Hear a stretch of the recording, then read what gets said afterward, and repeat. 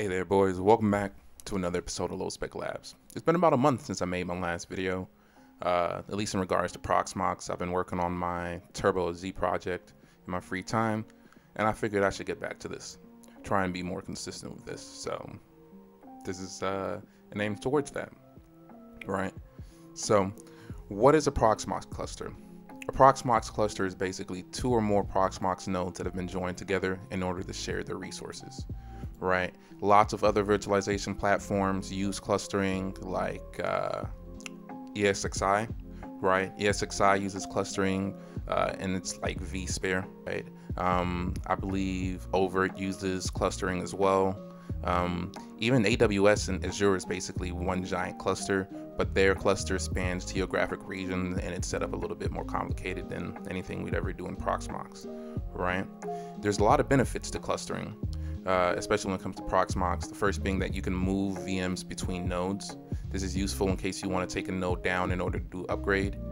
You can share resources between nodes, so you can have like shared storage and have the memory and the CPU of a VM basically live on one place and the storage live on another place, right?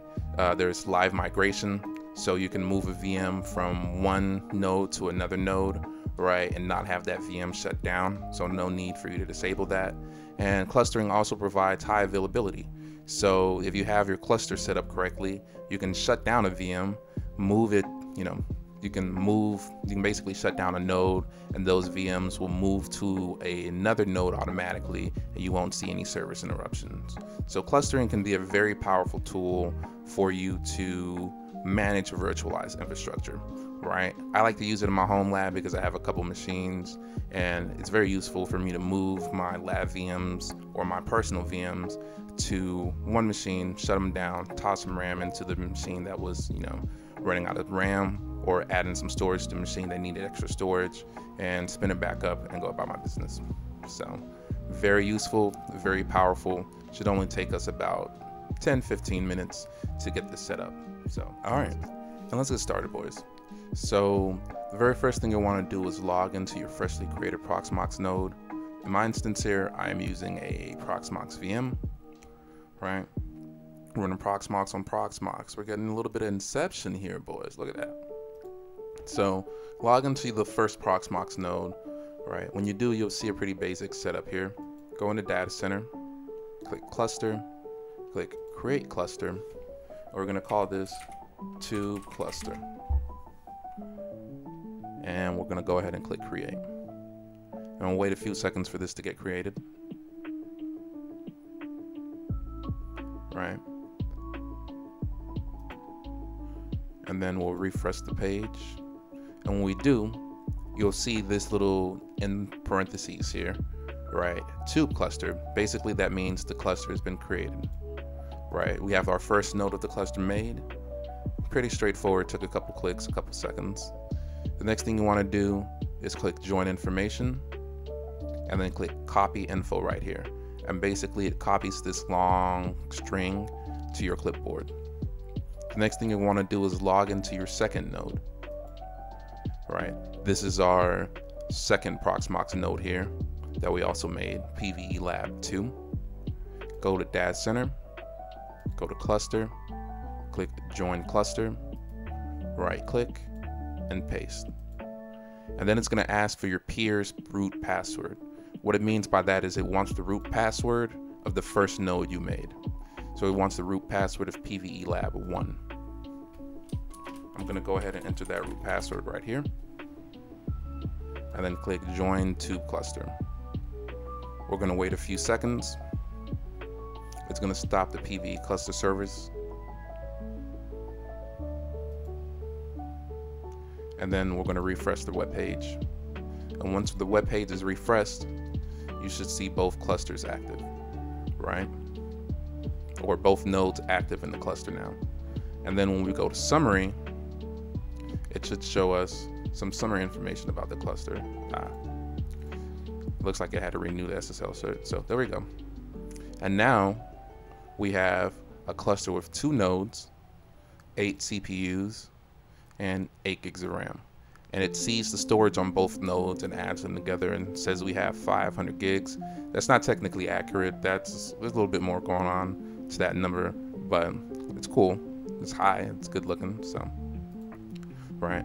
So that's how you join a Proxmox node to a Proxmox cluster using the web interface. The next thing we're going to want to do is, well, join the third node. Since I've already shown you how to join a Proxmox node to a cluster using the web interface, I'm going to show you how to do it via the command line. Proxmox suggests that you SSH into the third node. Since this is on, since this is a lab environment, I'm just going to use the console on my original Proxmox host, right?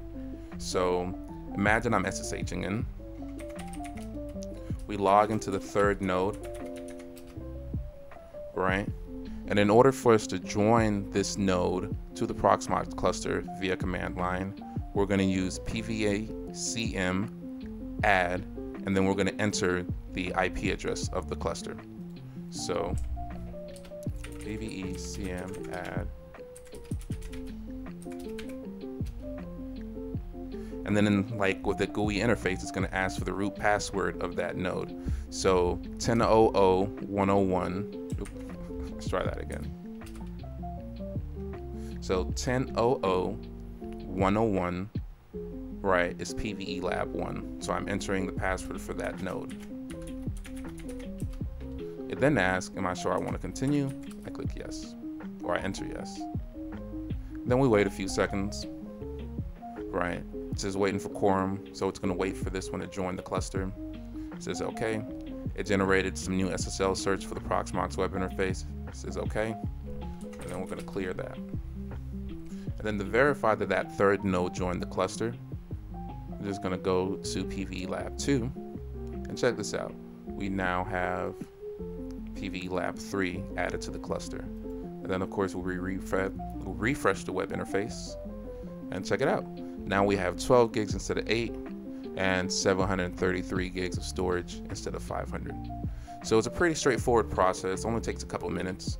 Pretty simple to do. To make this very easy, especially when you consider I've created ESXi clusters on vSphere. That wasn't very too fun. I've created overt clusters. That wasn't very too fun.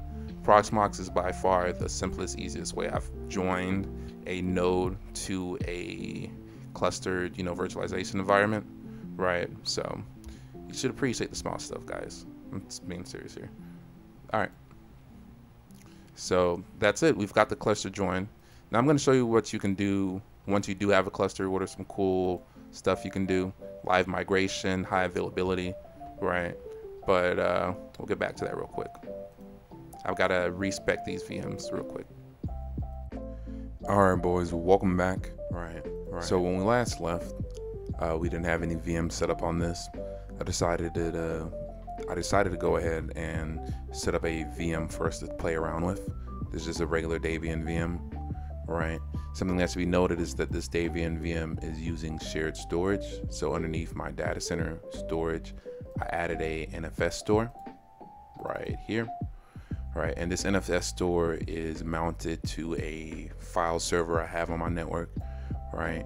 And on that file server, I have a share, and I just shared that, I have a folder and I just shared out that folder as an NFS share, right? If you want highly available virtual machines, you're going to need to set up some type of shared storage, whether that's GlusterFS, ZFS, ZFS over iSCSI, SMB, NFS. Of all those options, I'd say NFS is probably the easiest and most stable to set up.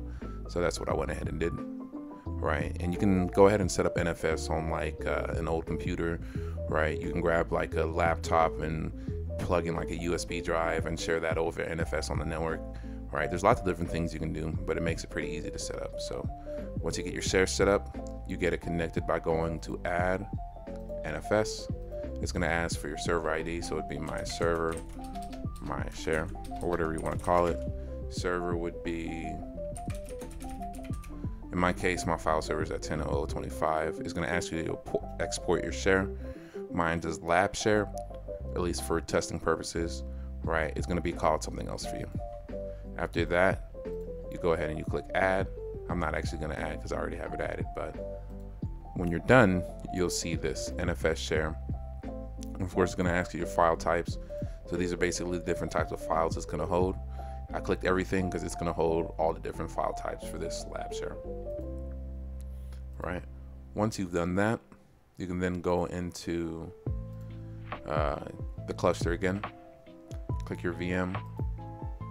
And I just want to show you guys the VM moving from one node to another. Right. So we've got PV Lab 3. Let's go ahead and let's hit migrate on that. And it's going to start the migration. Right. The migration's happening pretty quick. There you go. It took a couple seconds there. All right, and we're back, and you can see the Debian VM finished the migration, right? And it's still up. So let's go into there. Let's click this migration log. All right. Let's see. Average downtime.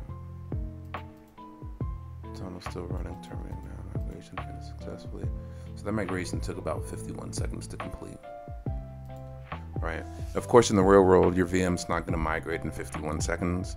Well, it might if you have the right storage setup, right? If you have maybe 10 gig Ethernet with SSD arrays, you know, backed up in like a RAID 5 or a RAID 6 array, you might get 10 seconds back up on a very small VM. But otherwise, it should probably take you like 30 minutes to an hour, maybe several hours, depending on how large the VM is, right? So that's just migrating a VM from one Proxmox node to another just to test the node.